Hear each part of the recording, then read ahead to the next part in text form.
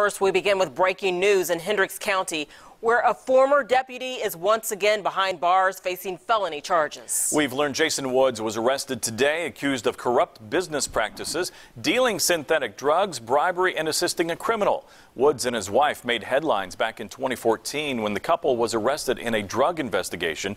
The two were fired from the department a few months later. Woods will make his first court appearance on these new charges first thing Friday morning.